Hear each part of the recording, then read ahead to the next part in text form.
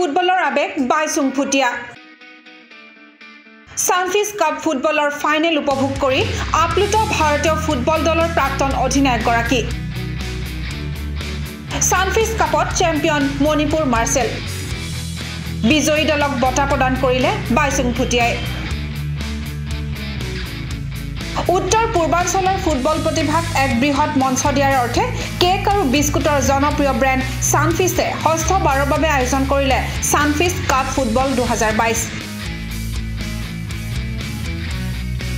পল্টন বজাৰ সাইড বৃহস্পতিবাৰে 13 আৰু 16 বছৰ অনুধৰ ফাইনেল মেচ অনুষ্ঠিত হ'ল দুয়োটা শাখাতে ফাইনেলৰ মহাৰণত অৱতীৰ্ণ হ'ল মণিপুৰ মাৰ্চেল আৰু মেঘালয় মাষ্টাৰ্ছ দুইখন উন্মাদনাৰে ভৰপূৰ মেচ উপভোগ কৰিলে ভাৰতীয় ফুটবল দলৰ প্ৰাক্তন অধিনায়ক বাইচুং ফুটিয়াই দুইখন ফাইনেল মেচতে চেম্পিয়নৰ খিতাপ অৰ্জন কৰিলে মণিপুৰ মাৰ্চেলে আনহাতে ৰানাৰ্ছ আপৰ সন্মান লাভ কৰিলে মেঘালয় মাষ্টাৰ্ছে প্ৰতিযোগিতাৰ শেষত খেলুৱৈসকলক বঁটা প্ৰদান কৰিলে বাইচুং ফুটিয়াই খেলুৱৈৰ মুখত বিৰিঙিল বিজয়ী হাঁহি আনন্দৰ কোলাহলত মুখৰিত হ'ল গুৱাহাটী চাইৰ খেলপথাৰ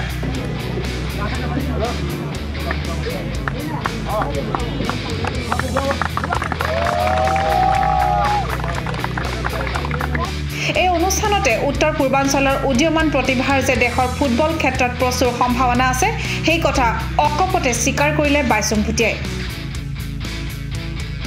লগতে এনে সুন্দৰ টুৰ্নামেণ্ট আয়োজন কৰাৰ বাবে সানফিজ কৰ্তৃপক্ষক ধন্যবাদ জনালে ভাৰতীয় ফুটবল দলৰ প্ৰাক্তন অধিনায়ক গৰাকীয়ে We in fact had spoken about doing a club in Guwahati in Assam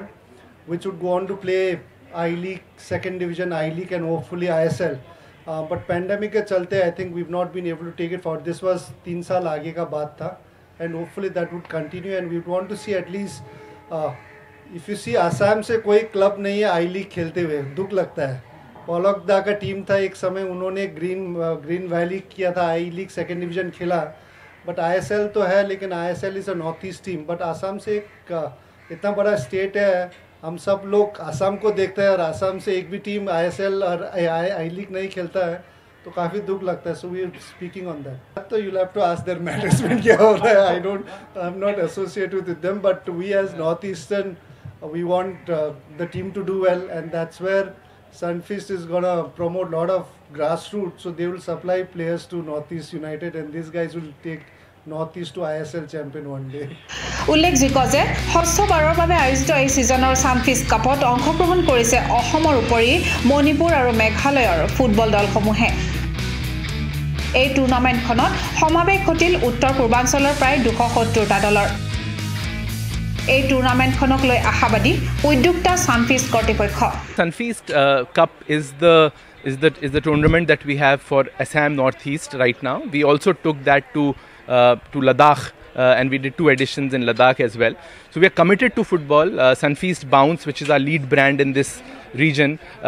is all about the purpose of Sunfeez Bounce is play and sports. So and we have designed the biscuit in a manner that there's a football on the biscuit itself. So we're very committed to football as a sport. The whole idea of Sunfeez Cup is to really harness the talent and energy that is there at the grassroots level, get the kids young into football, get them an opportunity to play competitive football, which doesn't happen generally as far as India is concerned. And we think that we're providing that platform. There have been participants from Sunfeez Cup in the last 6 editions who've gone and played in Subroto Cup, in the Indian football team. They've been a part of the ISL tournament. So it's already showing that if they get a platform. Sunfeez Cup में जैसे मैंने अभी बताया कि almost 270 teams ने participate किया इस साल. असम, मेघालय and मणिपुर 3 states ने participate किया. विमेन टीम्स भी थी मेघालय में जिन्होंने बहुत इंटरेस्ट शो किया उनका एक अलग टूर्नामेंट हमने किया मेघालय में so the response has been extremely positive we have multiple teams who played they are multiple winners they are winners runner ups they have been from different states so it's not that one state really did well so it's been a overall participation which has been extremely positive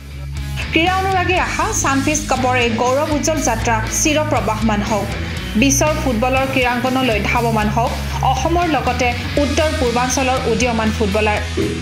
বাইচুং পুটিয়াৰ আদৰ্শৰে অনুপ্ৰাণিত হৈ দুখৰি যাদুৰে ভাৰতলৈ কঢ়িয়াই আনক সন্মান